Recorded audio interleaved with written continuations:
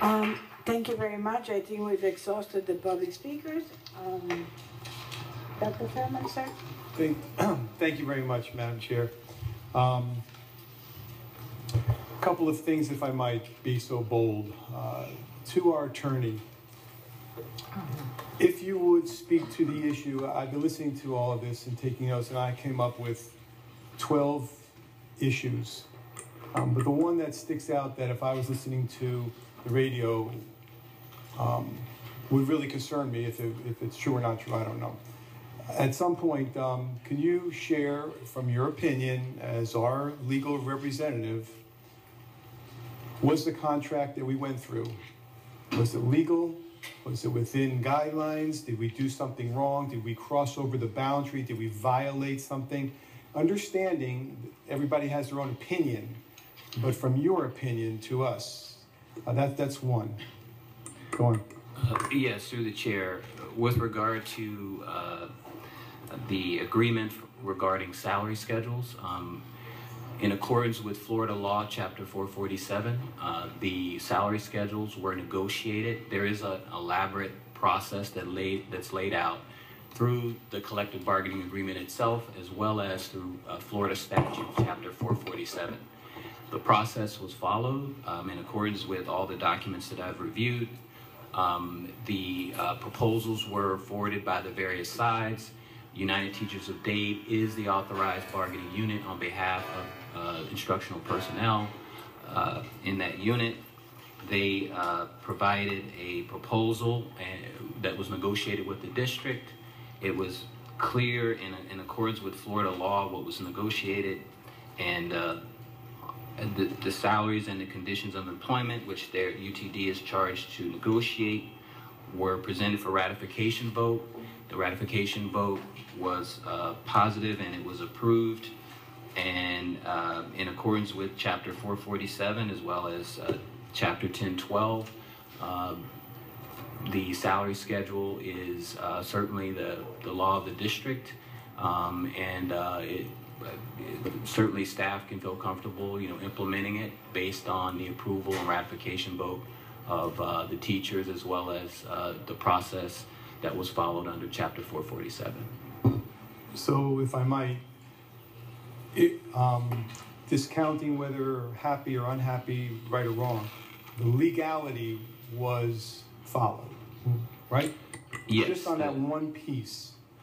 Yes, based on the documents that I've seen and reviewed, it appears that everything was followed.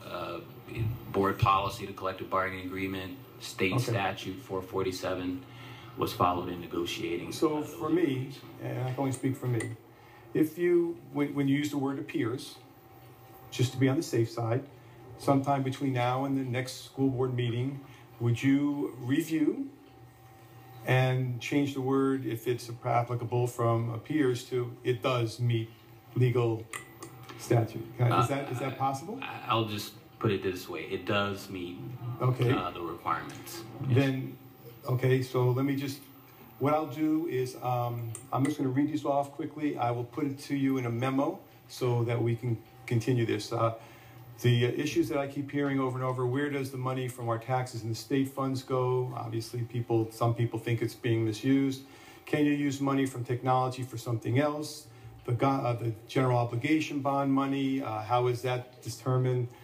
Are we in violation of the Florida statute for class size reduction? Are we in violation of the Constitution on free speech? Just bear with me. The health care costs, can we look at that and see what have we been able to do over the last 7 years in terms, in terms of providing for our employees? And I'll send this to you, Walter. If you could describe the salary process in terms of step versus merit pay, and how we as a board, if we're within the legal framework of what was told to us. Options for employees if they don't feel that their complaints are being heard. Where can they go? Can they go to an ethics committee? Can they go to the inspector general without having to spend, their own money for lawyers, from what I heard? Reviewing ESE student-teacher ratios, are they within the legal guidelines when we talk about our kids of needs?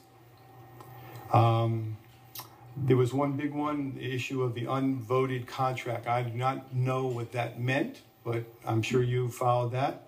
Selling of our emails, I've never heard that one before, but if in fact we are selling emails, I would like to know.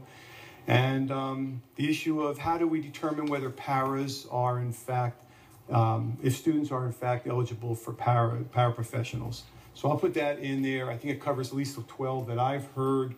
And I think that in answering them, it will certainly, whatever we answer, however you answer them, it will certainly put out there something that people will hear and read.